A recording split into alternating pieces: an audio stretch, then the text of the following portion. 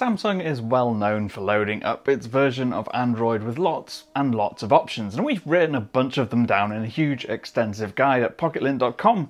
But for now, here are 14 cool things to try on your Galaxy S21, 21 Plus or S21 Ultra. If you do like this video, please do leave it a thumbs up and subscribe and hit that little bell to make sure you don't miss any more of our videos. Now, one of the cool things about the new One UI software is that a lot of Google's own features are now more easily accessible. So let's start with a couple of those. Number one is switching on Google's Discover feed. Now, a few years ago this was called Google Now, but these days it's called Google Discover, and essentially brings relevant information to you in the screen to the left of your home screen. To switch it on, long press on your home screen wallpaper and swipe from left to right. Now toggle on that big switch icon at the top of the screen and make sure you select Google Discover from the two available options. If you'd rather use Samsung's similar free service, you can use that instead. Next up is getting quick access to Google Home controls. Now, one of Android 11's big features was the Google Home controls in the power menu. Samsung has those too, but not in the same place. Instead, if you drop down the quick settings shade and tap devices, you'll see a drop-down menu currently showing SmartThings as the selection. Tap on it and then select the Google Home option instead, and it'll automatically populate with widget controls for your Google Home connected services and devices. Number 3 is using Google's own Autofill service. Now, if you're coming from another Android phone, you likely have lots of passwords and autofill website data saved, but by default Samsung doesn't have that feature switched on, preferring to use its own Samsung Pass system instead. To enable Google's, go to Settings and search for Autofill service. Now tap on the menu option with that name and tap again on the next screen and choose Google from that list.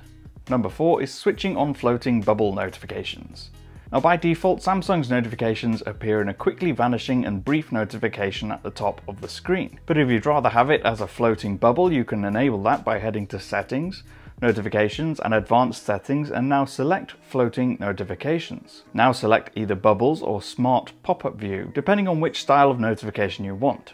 Now, it's worth noting that not every app is compatible with this feature, but Messages is. So what you need to do is head back to Notification Settings, find Messages in your recent notification options there, tap on it and make sure to enable bubbles for all messages if you want them. Number 5 is flash notifications. Now, sometimes it can be easy to miss notifications if you struggle to hear or if your phone is on silent or vibrate. Thankfully, you can have your phone draw more attention to itself by heading to Settings and searching for flash notifications in the search bar. Or go to Settings, Accessibility, Advanced Settings and Flash Notification. Now you can toggle on the screen flash, which flashes the screen, or the camera flash, which flashes the LED next to your camera when notifications come through. Or you can have both on if you want to. Number 6 is quickly launching the camera with the side button. So if you want to quickly get to your camera with a quick double press of the power button, you can do. Just enable it in Settings, Advanced Features, Side Key, and now enable the Quick Launch Camera option under the double press setting.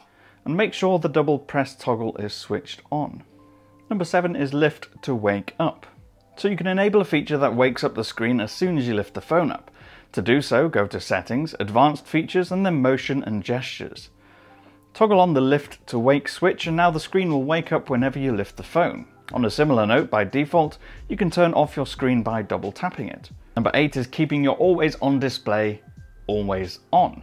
Quite unusually, to save battery, Samsung's always on display, the standby screen that shows your clock and notifications, is set to only show for 10 seconds when you tap it.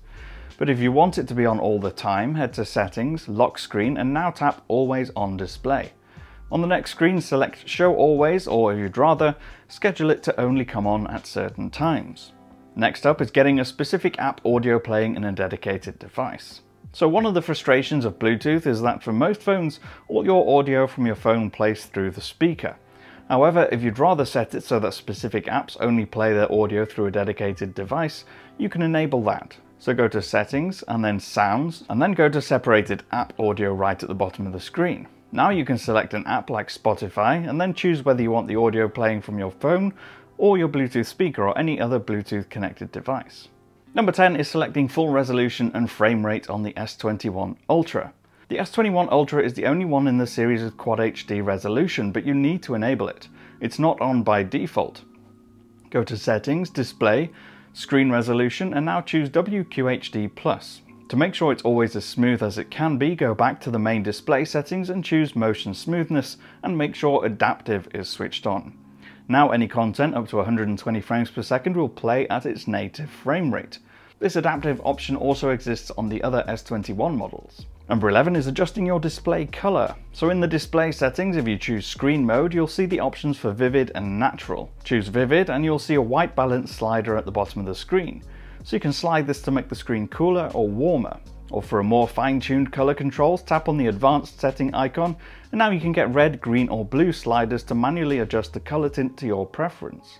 Number 12 is bringing back navigation buttons. So navigation gestures have replaced old Android buttons for a good couple of years now, but if you want to bring them back if you prefer them, go to Settings, Display, Navigation bar, and now choose Buttons to bring them back. Now for a couple of camera tips, and the first one is shooting at 4K 60 or 8K resolution. To enable 4K resolution recording at 60 frames per second or enabling the full 8K resolution, open the camera and choose the video option.